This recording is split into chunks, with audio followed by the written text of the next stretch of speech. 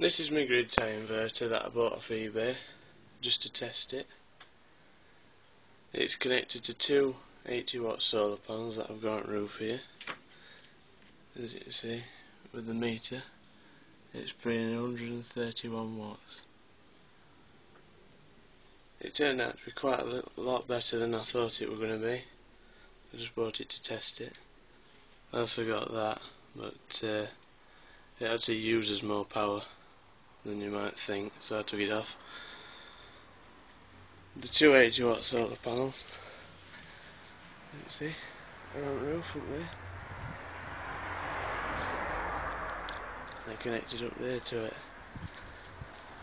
With the solar panels, if you're buying the solar panels, it's just not a very good idea. They're too expensive for the amount of power it puts back in. But them solar panels I bought for the caravan, so I just had them, whatever, and I decided to put that on it. And it works lovely. 136 watts, and it's a nice sunny day.